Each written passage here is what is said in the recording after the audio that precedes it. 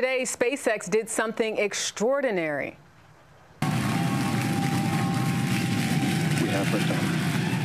It successfully launched the world's largest and most powerful rocket, but it's what happened next that many are calling an engineering milestone. CBS's Elise Preston explains.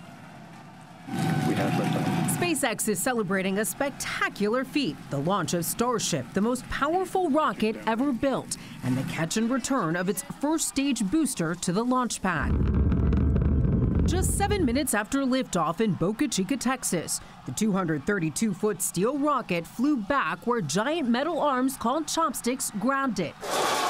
Cheers erupted for this uncrewed fifth test flight. Watching from just across the border in Mexico, David Guajardo of the International Institute for Astronautical Sciences. It is indescribable. Visually, it's the most attractive thing that you can see. It's magic. Starship traveled halfway around the world before splashing down in the Indian Ocean, bringing SpaceX closer to developing a fully reusable rapid rocket. Why was this launch so important?